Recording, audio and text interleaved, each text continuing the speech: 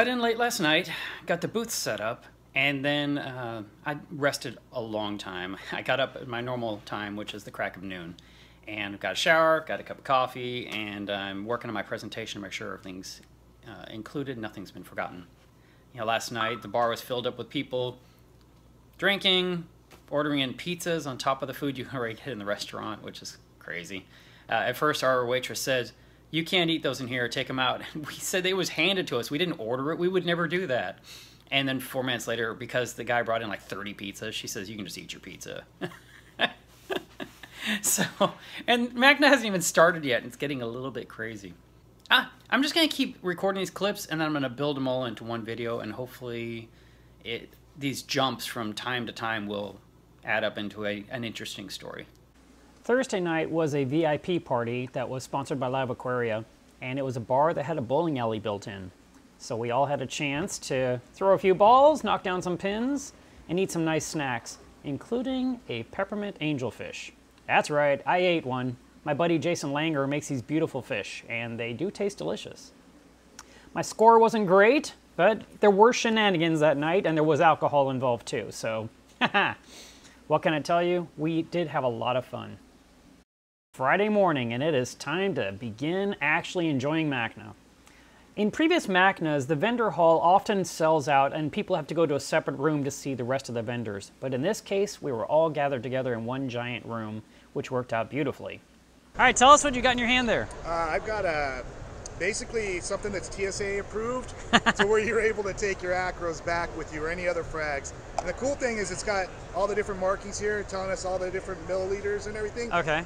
Throw in some bear when you get home. Yeah. Spin it around. And it's got a lid? Yeah, it's got an airtight lid. They give you all the paperwork for TSA to say that it's approved. That's cool. It's a win-win. Sanjay and I, we saw it yesterday and we were like, whoa. How much did it cost? $23, I think. It's not bad. 23, 25. So the hardest part is keeping it at the right temperature though, right? While you're traveling? Definitely. So you're going to put in a little cooler? A little cooler, and it's going to be on my carry-on, so just going straight home with it. And you know, TSA has that whole rule of 3 ounces, so... But if it's a live creature, a fish or anything else, it can go over as long as you educate the TSA. So we have to put agent. one clownfish in there. Exactly. Great minds think alike. That's exactly what I'm thinking. All right, thanks so much. Thank you, Mark. That's awesome. Does that work for reference size? It does. Yeah, see?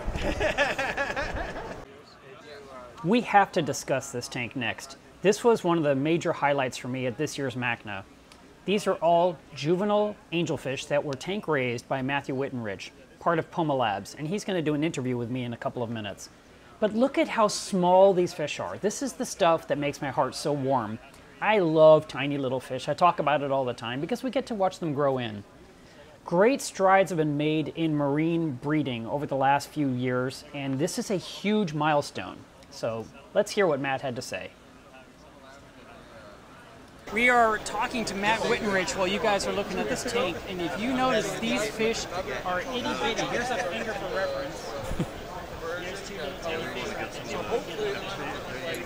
We've got 3 different species in here. What are they, Matt? So the itty bitty ones are the Singapore angelfish. It's one of my personal favorites. They were a little bit small for the show, but we wanted to make sure that we had a pretty big debut at Macna to show some people. They are perfect for the show. I love them. But you know what's funny is that's everyone's favorite fish. Out of all the fish in there, even the conspicuous angels, those are what everybody loves. Now the conspicuous angels, which one? The one with the white stripe?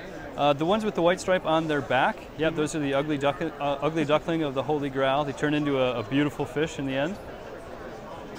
Yep. And then what's that one there with the blue stripe on its body? So that is a transitional blue line angel. So they will turn into the fish that you know with fluorescent blue horizontal bands on it. And when it was a juvenile, it was jet black with a bright yellow band. So it's somewhere in the middle right now. So this is what we're actually calling a bonded pair. So when these guys hit settlement, we isolate them in 20-gallon tanks. They are hermaphroditic, but this forces their social hierarchy. So the larger one turns into a male, the smaller one turns into a female, and you're guaranteed a pair of angelfish that coexist together. Can you tell me what settlement means? Settlement, sure. So it means from the time when these fish are swimming in the open ocean, developing in what they call larvae, and they don't resemble a fish. They're just usually they're clear, so they blend in with the open ocean and nothing eats them, until they turn into something that resembles a fish and what we know is a reef fish. So their pelagic larval duration ultimately ends when they return to the reef, and get color again and look like a real fish. Okay, so once it has color, that's considered settling? Not that it's gotten to the point where I always, when I think settle, I think of putting down roots, right? And Right, so when I think yeah. of putting down roots, I'm thinking it doesn't swim. Yeah. But these are fish, they have to swim. Right, yeah. So I don't understand the word settlement. So you're saying it went from that clear stage. Because in my last video I just shared, I talked about, I don't understand how we have any clownfish in the ocean. Because when they make the eggs and when they spawn, all the other fish come to steal. You know, when the fish spawn in the open water, all the fish come to, how does anything live long enough to become a fish? Not much does, and that's the whole point. And that's why aquaculture, you know, if you're good, it stands a chance to be better than nature. In the wild, less than 0.001% of the eggs that hatch actually survive back to make it to the reef, back to the reef. Not even to adulthood, just back to the reef. So it's a pretty dangerous journey. Now, all these fish in here right now are what age? Like the tiniest ones are how old, and the bigger ones are they how old? range. So what we're doing here, we're starting something new. So when you get the fish, you'll actually know the exact date it was hatched. So the conspicuous angelfish were hatched on April 18th, so they're just about 5 months old. Okay, and they're about 1.5 inches long, I'd say? Yeah. The blue line angelfish were hatched on March 3rd, so a little bit older, and the Singapore angels, they're yesterday. Yeah, they look like it, right? So they're probably about 3 months old. Aww.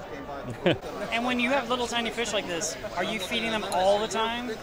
Well, that's the one thing about small fish like this is they don't have very large fat reserves, so they need to eat a lot. Okay. So these guys get fed at least 4 or 5 times a day. And that's the coolest thing about what we're doing as well, is everything is trained to eat prepared foods. Like these guys don't leave the hatchery until they're eating PE pellets and flakes. Hello, everyone. And I want to ask you, how many different species at this point do you think you've I think it's reared. I think succeeded with. So today is the grand debut of Poma Labs. So we're launching with 9 species. We've had success with a few other ones, but we just have 1s and 2s of those, and we're just not ready for the world to see them.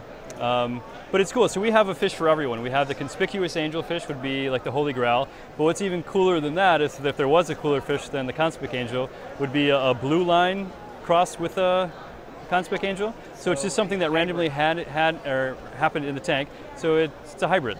Nice. We don't know what it's going to look like yet. I like to think it's going to be amazing. Fangs And blue lines, and super cool. And neither of those fish would be okay in a reef. They're literally a coral eater, right? Corallivore? Yeah. Traditionally, the fish have been warned you don't keep them in with corals because they eat coral. Now these guys raised in captivity, who knows? We're really excited to get some feedback on that. Okay. They might eat corals, they might not. One might be good for a while, then wake up one day and want to eat your whole tank. So I would say with caution. Okay, all right. But you've done more than, this is 9 species here, but in your history of saltwater. I don't care about fresh. Tell me about your saltwater. You did mandarins. That's where I got to know you from. Yeah, the mandarins was a big one. So I think altogether we've done like 6 species of dragonets so far. Okay. That's pretty cool. I think altogether is probably over 80 species that I've done in some capacity. So 80. I haven't done one. I'm that lazy. I was lucky. I had some good jobs that allowed me to play with fish all day. So. All right. Thank you so much, Matt. I really appreciate it. Thank you, Mark. Enjoy the show. Yeah, cheers. So I'm here with Mark Levinson from melevsreef, and earlier today we met a huge fan of melevsreef YouTube channel, and I wanted to go introduce Mark Melev to his biggest fan, and we're getting it on camera. So stay tuned. That's what we're going to see. Okay? I will admit I was very curious to find out who my super fan was, and within a few steps I discovered he was in the eShops booth. Hi. Can we interrupt you? I don't think he remembers me, but last year I came out to him like a total nerd. Nerds are good. And I'm a big fan. And he's like, "Hey, creep." I'm a huge fan, Mark. Like, yeah. I never said, "Hey, creep." No, you didn't. No, but I felt like a creep. No, you're like the nicest guy. Well, thank you.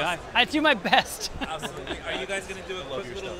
Yeah, we are doing different stuff. I love your stuff. Oh, thank you very much. Appreciate that. I know. Hi. Wow, you. I owe you all $5. I got it. Yeah. I was telling the ladies, you're like my porn, because that's literally what I told them. No, I know. Like it's like you're like my porn, because I literally like lay there, like I'll be in bed and I'll like get online, I'll go on your YouTube channel, like I'll watch and I'll fall asleep and like No, it's and not, dream of me. And dream of you. and she doesn't know your story about your anemone, that you were told that you were going to lose it within 2 weeks, that it was going to die off. Yeah. And then you went and you bought one shrimp. Yep. And you took it home and you cut it. You need to understand the struggle this man has gone through.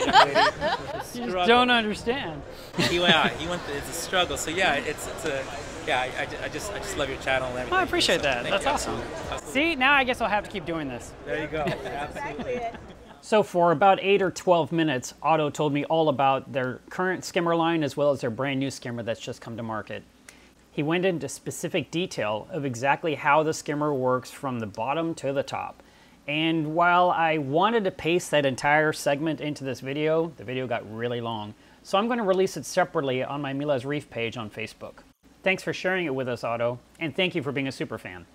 The button hunt was another fun event that happened this year, where you got buttons from every vendor. This is kind of cool. If you look right here at this thing, right? That is measuring how quickly the water's moving through this pipe. And this is 1.5 inch diameter pipe. So we're finally able to measure for those bigger pumps and make sure that the flow is correct. This information is sent straight to the apex, so you can keep up with the health of your pumps if they need to be cleaned, or if they're running too slow. You could even set up notifications to let you know what's happening with the system. As I review the footage from Macna, there's so many vendors I didn't get a chance to speak with, but I knew that other people are going to be filming it and sharing it on social media, so I'd get caught up. And of course, these vendors do run ads about their products regularly. I've never run one of these skimmers, but man, I sure like the look of them. I don't know why, I got a perfectly great skimmer. One Macna pro tip I can give you is to literally go find the vendors you want to talk with specifically. If you have been using a Hanna product and you want to talk with those guys about how it works, find them and spend some time learning more. This is a product that I missed last year. It's an automatic water change system that you hook up. It's by the same people that made the Smart ATO. And for $250, it can do daily water changes automatically in the background. I'm going to go ahead and wrap up this video at this point. The final minutes are going to be from Mardi Gras World, where we all went on a tour of the facility. And then we had a really nice evening enjoying food and drink inside a nice, ginormous, outdoors, but yet indoor reception area. My new favorite mixed drink is called a Hurricane. Based on the footage I still have on my hard drive, it looks like there's at least 2 more parts to Macna, and I hope that you'll tune in for those. If you aren't subscribed to the channel yet, please do. If you are subscribed, be sure you hit like. Comment below about the things you found interesting, or let me know if there was something that you wished I'd covered. You guys, happy reefing, and I'll see you real soon.